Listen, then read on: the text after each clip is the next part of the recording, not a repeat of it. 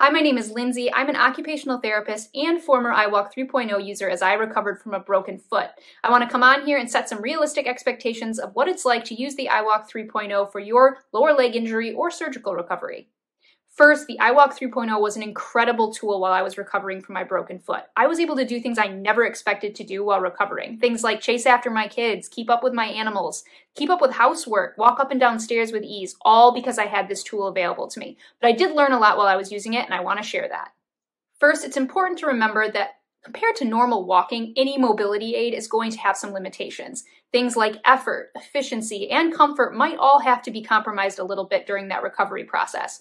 But once you get around the fact that these are going to happen, you can move forward with putting in the effort to be able to use it and be as independent as possible. First, I want to talk about how quickly I was able to adjust to using the iWALK. Within the first hour of having it on and sized properly, I was up and walking. I was able to do main floor activities and even stairs within that first day. I didn't start doing the higher level functional tasks until about a week later, but for the most part, individuals find that it's really quick to adjust to.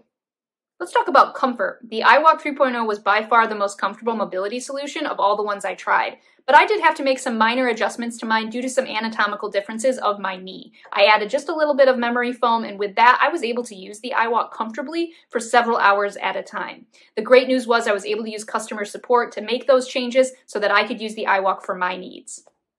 When it comes to effort and fatigue, I found that the iWALK required a little bit of adjustment. Within the first few days, I was feeling a lot of soreness in my hips, mostly because I was doing new movements that my body wasn't used to. It was like doing a new exercise at the gym. But again, within a few days, like everything else, I adjusted and I was no longer sore and was able to use it for long periods of time. One early frustration I had was getting used to using the straps. I had to take them on and off several times throughout the day while I got up from different surfaces. But like everything else with the iWALK, I was able to adjust to that relatively quickly, and by the end, it was almost automatic of removing and putting the straps back on.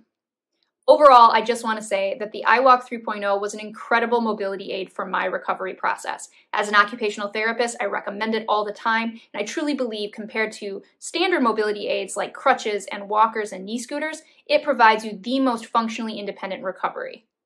In summary, if you meet the requirements for using the iWALK and are willing to put in the time and effort it requires to become proficient at using it and maintain those realistic expectations, the iWALK will be a phenomenal tool for you to be able to maintain your highest level of independence throughout the recovery process. It certainly was for me.